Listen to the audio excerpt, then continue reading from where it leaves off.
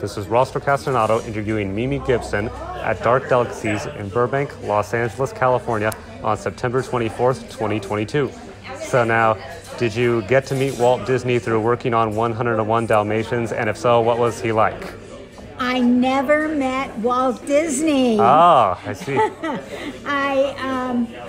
But the interesting thing about 101 Dalmatians is there were 5 of us kids, and we were all hired to do all of the voices. Oh, I see. So they would take you into the sound stage, and you would do all the voices for all the puppies. So nobody knew who they were, what puppy they were. Oh, I see. And years later, I found out I was lucky.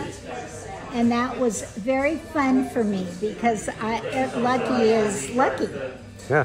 So that was great. Nice, cool. Very nice. How did you get cast in the second film remake version of the 10 Commandments? Oh my gosh. Well, I was sent out on an interview, and Cecil B. DeMille liked me. And don't ask me why. It was a cast of thousands.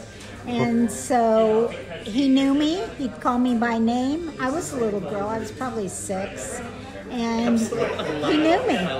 And we did the parting of the Red Sea.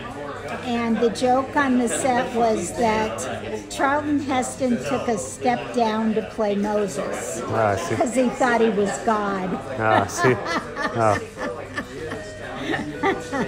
Yeah. All right. Very nice. And out of all the characters in film and television that you've played, which one is your favorite? Oh my gosh, I guess Elizabeth in Houseboat. I liked playing her. I had 2 brothers in it.